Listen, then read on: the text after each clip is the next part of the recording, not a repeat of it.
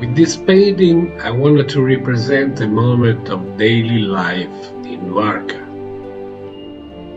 Lord Krishna's town. It was described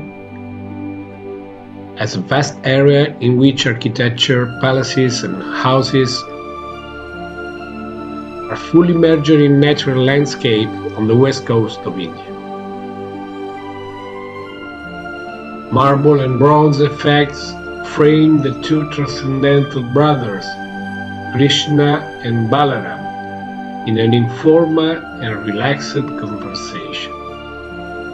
Transcendental is an adjective referred to their body appearances, the unusual color, the absence of sharpened muscles, the sweet glance and feminine faces.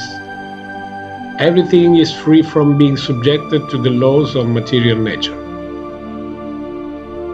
The graceful lines are products of the deities and not of necessities. The sky, painted with lightful strokes, offers a wide space to legendary figures and flying creatures that break through a banal perception. This is my Dwarka.